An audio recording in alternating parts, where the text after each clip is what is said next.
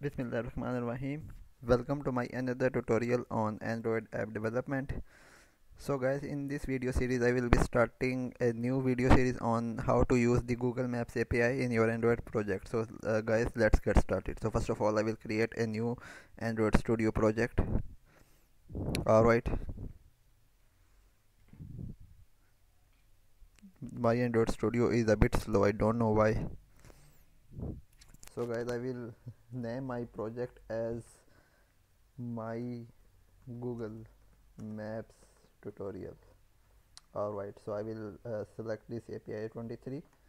Alright, and I will select next, and here we will not use the empty activity, so we will use the Google Maps activity. Alright, so I will click next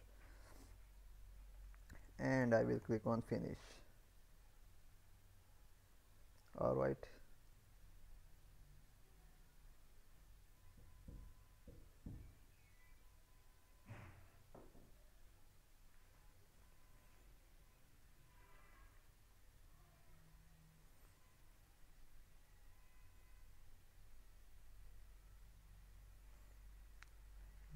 so guys, until the project is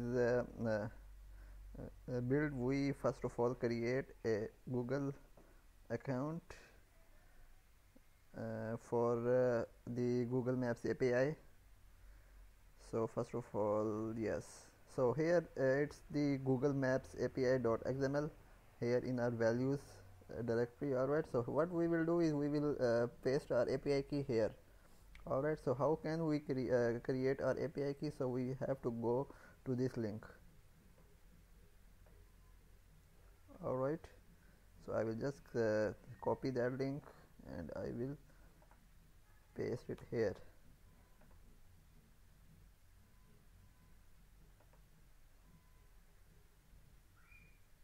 So guys, my internet is not working, so I will be back in 2 minutes. Alright,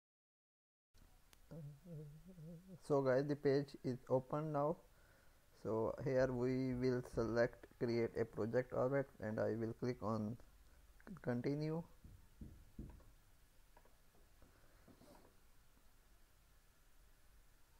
So it will take a bit time. Alright, so here first of all we have this error. Alright, so how we can resolve this error? So we will go to our build.gradle. Alright, so we have the issue here.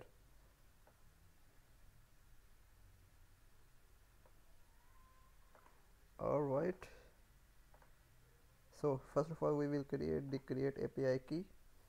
In the meanwhile, I have to make it correct. So Google Play Services, so we have to use this dependency. Alright, and we will remove that, and when we click on sync now the project will be synchronized. So now here we have this API key created. Alright, so we will click on restrict key. So we just need to copy the API key and I click on save. Alright, so this is the API key. I will copy that and we will paste it here in our alright here, and then we will build the project again.